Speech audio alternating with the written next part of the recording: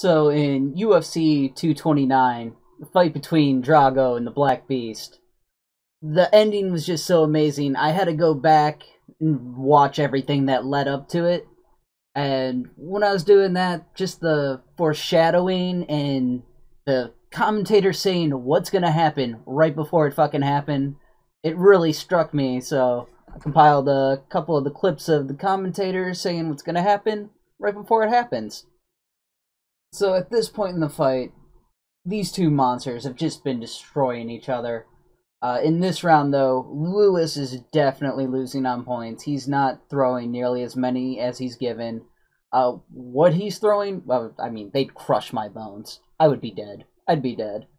But he's not doing as much damage. I think Lewis is just saving it for the last minute. I mean, that's all I could really think of here.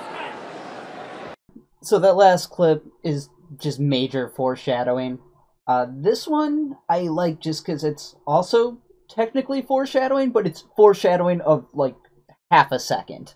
Just playing the waiting game back and forth. It's counter for counter with these two gentlemen. And now the soothsayers over at the UFC, what they predicted.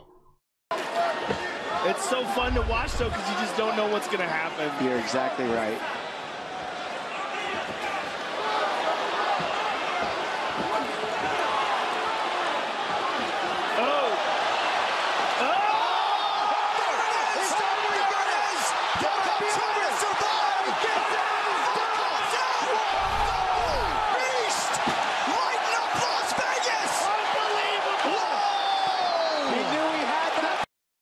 This is just a great fight from start to finish.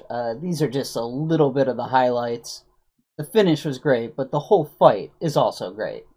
So go get UFC 229, see the whole fight. It is just great.